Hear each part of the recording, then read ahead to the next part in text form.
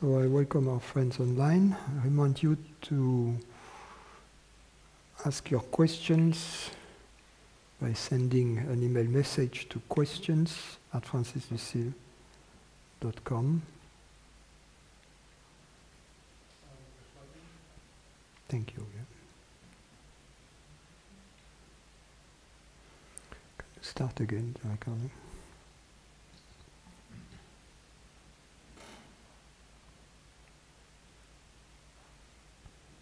So say hi to your friends online.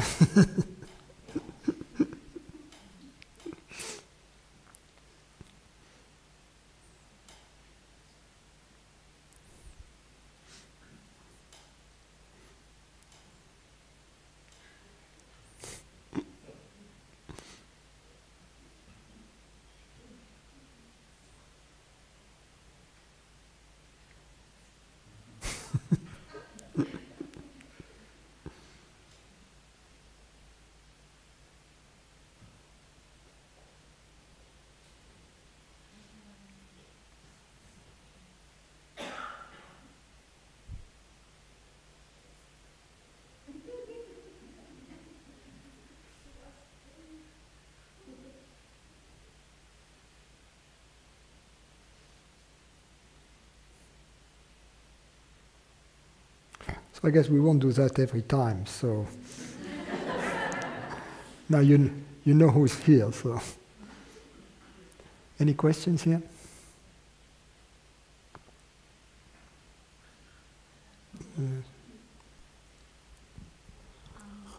Francis, this afternoon, during the meditation session, you mentioned effortless effort.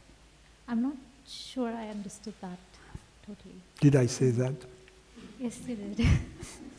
Effortless effort, and I wasn't clear what that meant.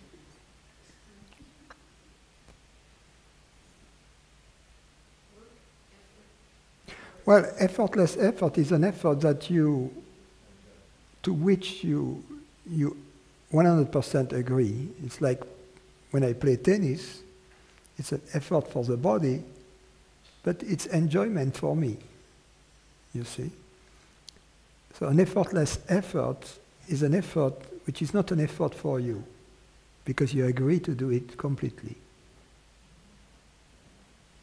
You see what I mean? If I have to take out the trash, then that's more effort. It's not like playing tennis. Although playing tennis is more exhausting for the body. Yeah, you mentioned that just as we were starting to do the movement. Oh, sorry. So you were mentioning it, very close to when we were starting to do the movement with like turning clockwise and anti-clockwise. So effortless effort would be it's an effort for the body, but no, in the space there's no effort. In that case, it's not an effort for the body. I don't remember the context in which I said that. Should have been self-explanatory then, I'm sorry.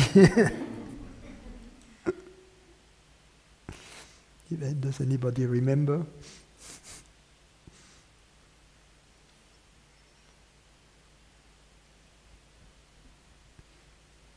It will clarify itself next time. Yes, Peter. I'm sorry, it's going to sound a little bit confused, but my sadhana up until recently, still continuing, has been very much based on the redirection of attention in the form of self-sensing, self-observation, trying to follow self-sensing, self-observation, trying to follow the guidelines from Maharishi's works and teachings. Who am I? To follow that to the source.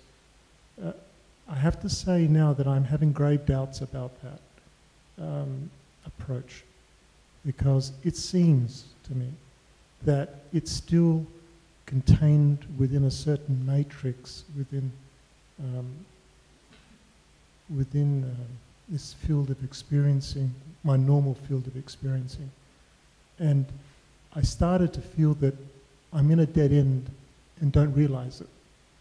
And and this was reinforced recently by an unusual event during meditation where there was a sense of an opening above and beyond my normal field of awareness. And it gave me a glimpse that there was a world above and beyond this normal field of awareness. And I thought, and that's just reinforced my doubts that this directing of attention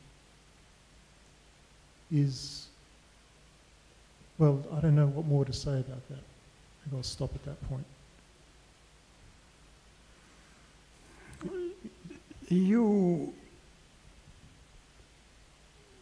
We don't want to get rid of the baby as we get rid of the bath water.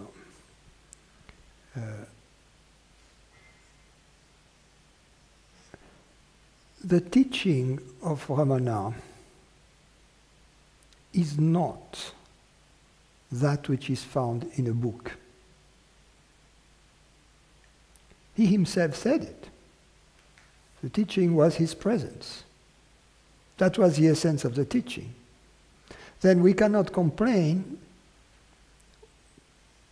following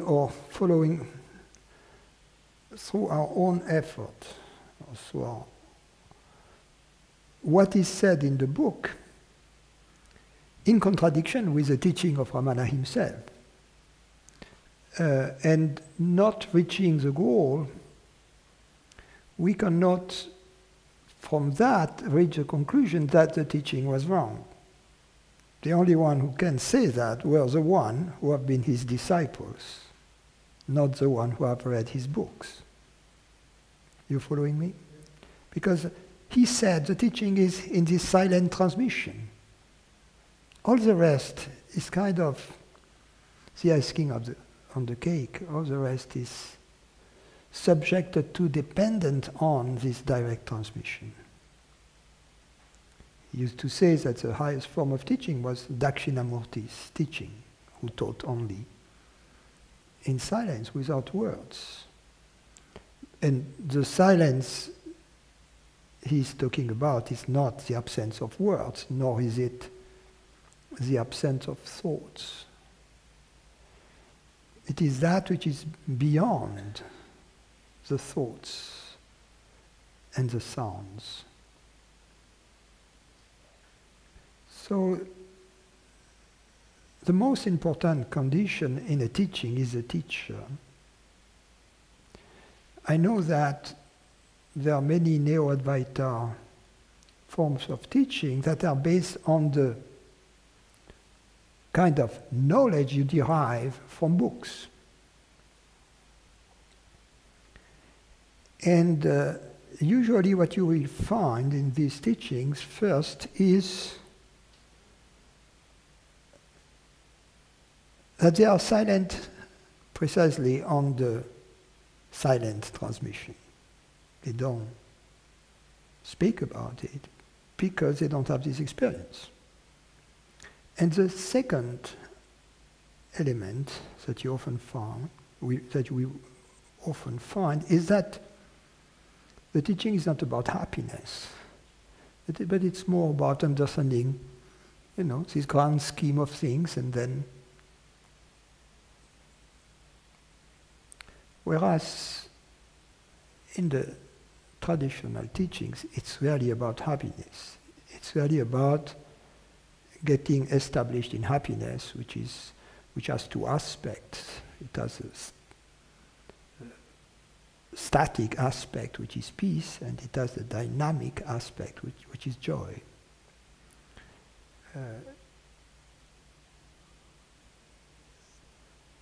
The investigative method is in fact only a preparation. That's the part the student has to do. It is like cleaning the house and making it beautiful to honor the guest who is going to pay you a visit.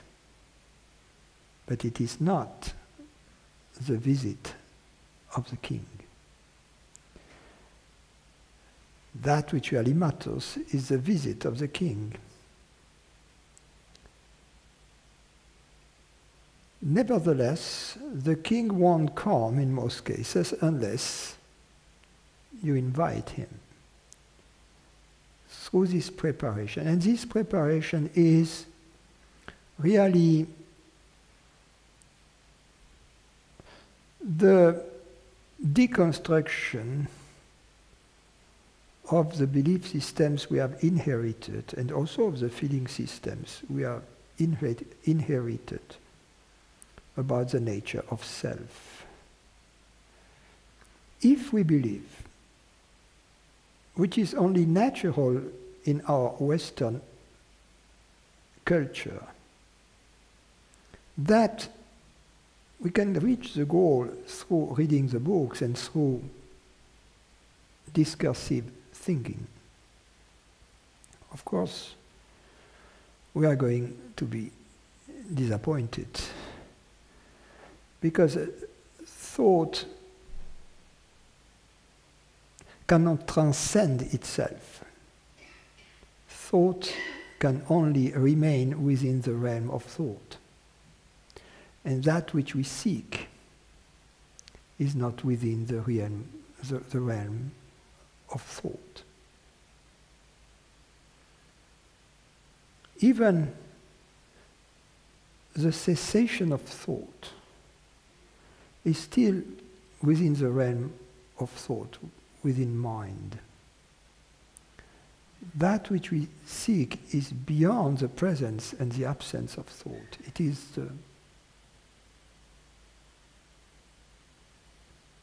the background of this presence and of this absence. It is that which is really alive, that which truly perceives. The investigative approach, this deconstruction, takes place on two levels. On the intellectual level, if you will, or on the concept, on the level of concepts. The goal is to liberate ourselves from all the superimposed beliefs we have inherited from our parents, society, pertaining to the nature of consciousness. We believe consciousness to be a byproduct of the brain, of the mind, of the body, whatever, and to be an object dependent upon other objects, to be limited in time, to be limited, to be localized in space. And these belief systems have to be investigated. How? Not really intellectually by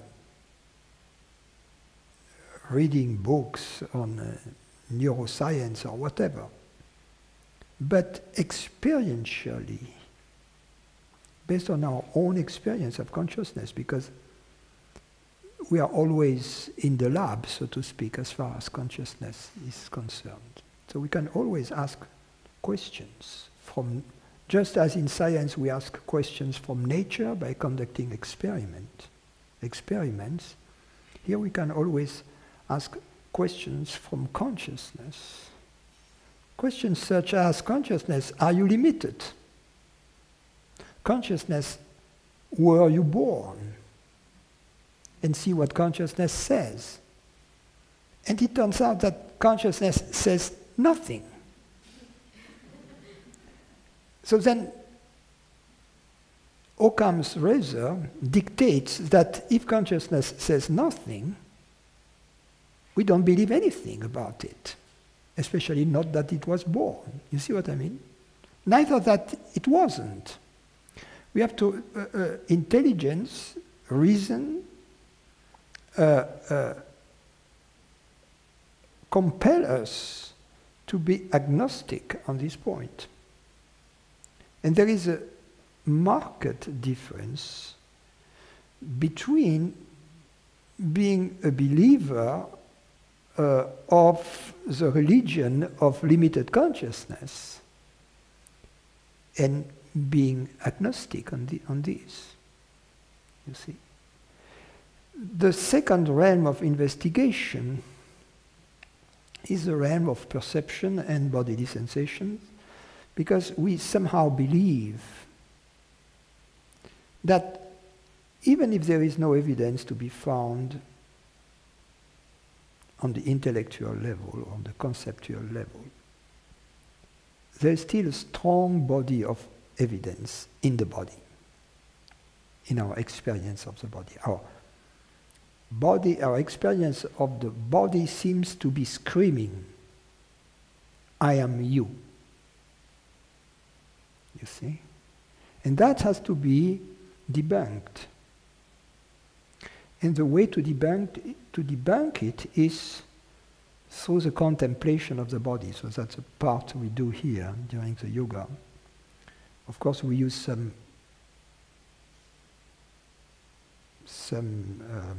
clever means, if you will, but to do that. But basically, that's what it boils down to.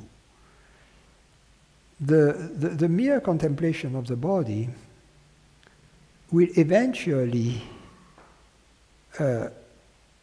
force upon us the conclusion that there is no evidence either at that level, that consciousness is limited in any shape or form. So that's a preparatory work that we have to do.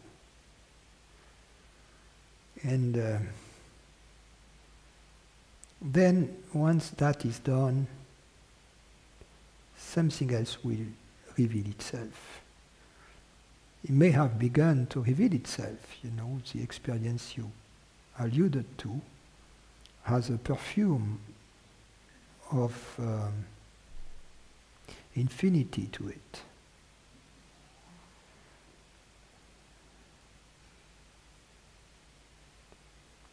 But no, whatever spiritual experience we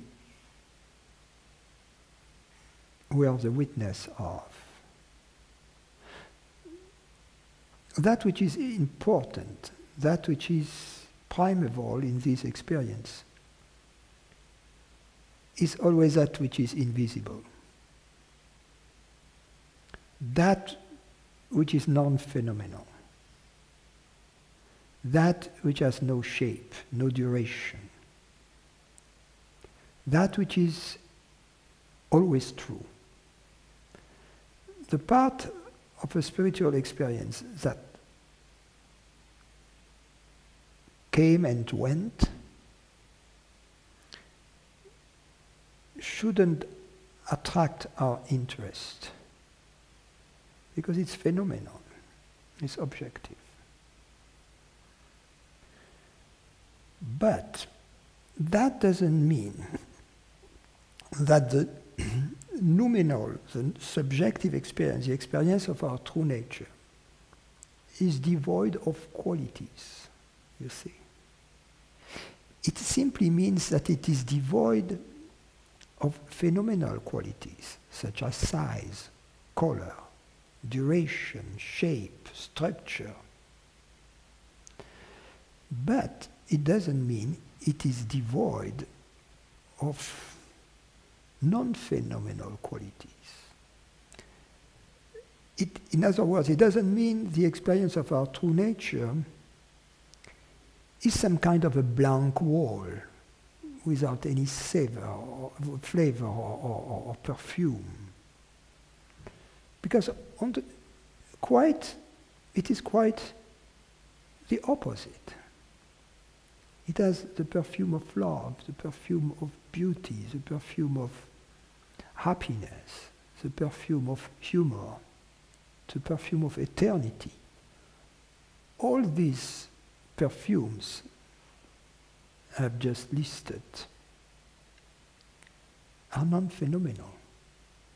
They may attach to phenomena in the same way as the perfume of the flower attaches to the flower. But the perfume is independent from the flower in that sense that it is non-local. It is not limited to and by the flower. So the hallmark of a spiritual experience is precisely that it is non-phenomenal, but not bland. That it fulfills forever our longing, our sense of incompletude or incompletion, our sense of being incomplete, our sense of lack. When it comes to us, we know it, just as we recognize happiness, or we recognize love, or we recognize intelligence or humor. When we see them, we don't need someone to tell us, you see, that's beautiful, or that's loving. We don't care about these superimposed labels on an experience. It is self-explanatory, self-evident. See, it's just that we have to grow antennas somehow to resonate with these non-phenomenal qualities. They are the names of God of the Sufi tradition. The 1,000 names of God, or I don't remember how many, but many. And that's that which we don't find in a book. And it is these perfumes that hopefully coming here in our togetherness we'll have an inkling of, or a sample of. See, so that hopefully coming here we can experience a little moment of paradise, a little island of paradise, you see, in our the way we interrelate to each other. So that the teaching here is not really only the dialogues, like right now, or the meditation session. The teaching is in the air, in the birds, in the sun, in the people, in the food. You see? We just have to let it come to us in our openness.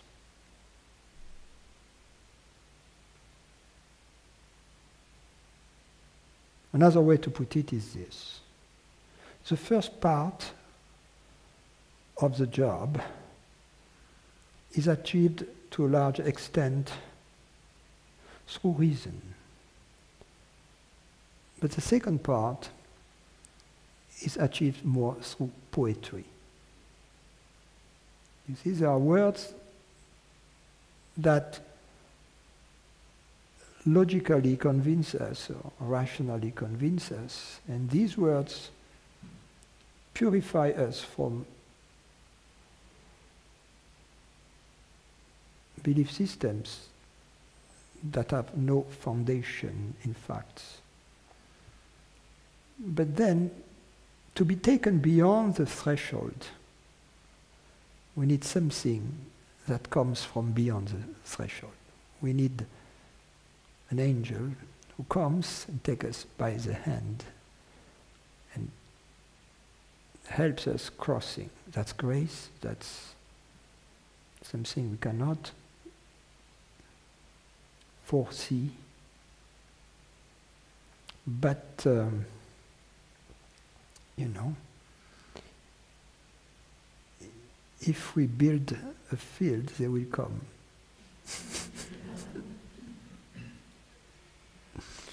You don't have that in Australia, huh? Baseball. Yeah, you do?